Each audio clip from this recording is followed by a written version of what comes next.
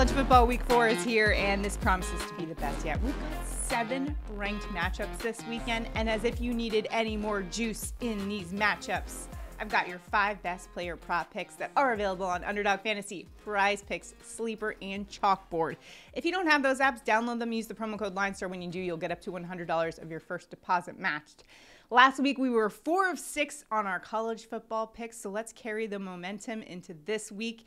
And if you haven't already, do me a huge favor, like this video, subscribe to our channel, and comment below. Let me know where you're headed in the prop market for college football this week and what games you're looking forward to. We got a lot of good ones here on the slate. We're going to start things off in the SEC, and a wide receiver who has been so impressive to watch this season, especially last week when I was watching him against my Georgia Bulldogs, and that is South Carolina Gamecocks wide receiver Xavier Legette. We're going over 80.5 receiving yards. Legette's hit this 2 of the 3 games so far this season. He's averaging 122 receiving yards per game this season. He is second in the SEC in receiving yards, behind only LSU wide receiver Malik Nabers, who just put up 234 receiving yards against Mississippi State. Yes, the same Mississippi State team Legette's going up against this weekend, a team that's given up over 300 yards the last 2 games, taking Legette over 80.5 receiving yards.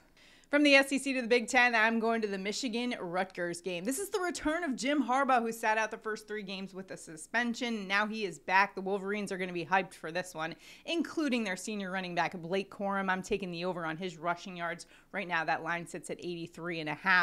Corum's only averaging about 85 rushing yards per game this season, and his numbers haven't exactly been eye-popping to start the season. However, that's just because the Wolverines haven't really unleashed him yet. He is fully capable of hitting triple digits, which the LineStar app expects him to do this week. With Harbaugh returning, got a little extra juice in this one. And when you're looking at Corum, he's got the vision, he's got the wiggle, and he's got the ability to rip off a 54-yard rush in one play and get us over halfway to the over in this one. I like Corum over 83.5 rushing yards. Elsewhere in the Big Ten, we've got Penn State going up against Iowa, and I am eyeing the Penn State rushing game in this one, specifically Kaytron Allen. But Kaytron Allen and Nick Singleton make up one of the best, most dynamic rushing duos in the country. I'm taking Allen over 54.5 rushing yards in this one, a number that he has hit 2 of the 3 games this season, averaging 69 rushing yards per game in that span.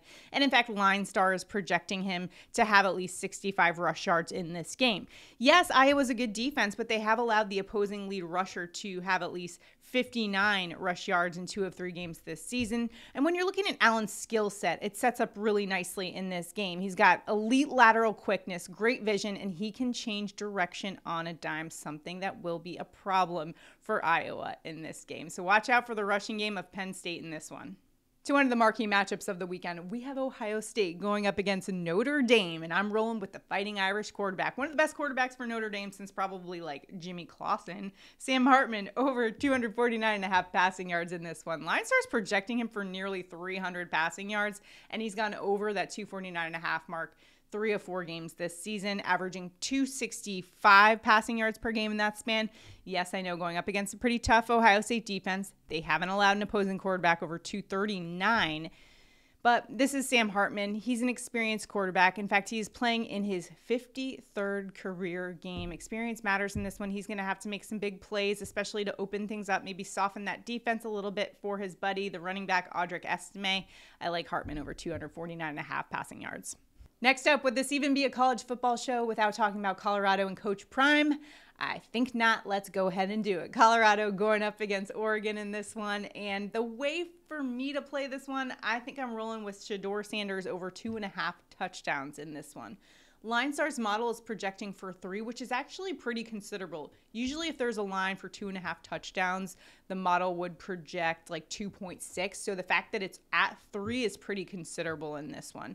Sanders had 4 week 1. He had 3 touchdowns the following week and 4 last week. I feel pretty comfortable going to the over here, especially since that game total is at 70. Vegas is projecting a very high scoring affair in this one. We're rolling with Shedeur Sanders over 2.5 touchdowns. Let's go. And those are my top 5, but I also have a little bonus for you guys. Clemson running back Will Shipley. There are 2 ways to play this one. You can go over on his rushing yards, or you can go over on his receiving yards. Both are really good plays in this one. For My pick, I'm going with over 71.5 rushing yards in this one. LineStar's model is projecting him for around 74 rush yards going up against Florida State. Big rivalry game in this one.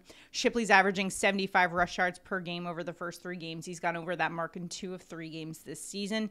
Last season against Florida State, he had 121 in this one. I think this is a game where your playmakers come out to play, and Will Shipley is one of those for the Clemson Tigers, and I think they're going to be leaning on him a lot. And I actually think the passing or the receiving yards prop is actually pretty good too, because you'll have Florida State probably bringing a lot of pressure in this one, which will create a lot of check down opportunities for a guy like Shipley to take some of that and turn it into a lot of yardage. So I like that play as well. And that's your little bonus prop for you guys. For more analytics and statistics, everything you need to dominate in daily fantasy and prop betting, make sure to check out the LineStar app at linestarapp.com. And you can find all these picks. They're available on Underdog Fantasy, PrizePicks, CHALKBOARD, and Sleeper app. All the links to those apps are below, and use that promo code LineStar for up to $100 of your deposit matched. And how about this? We'll give out some money on the show this week.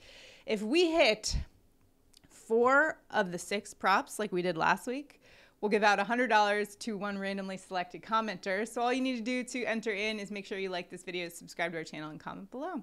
Good luck in all of your prop betting endeavors. Enjoy all those ranked games. It's going to be a fun week in college football. We'll see you guys next time.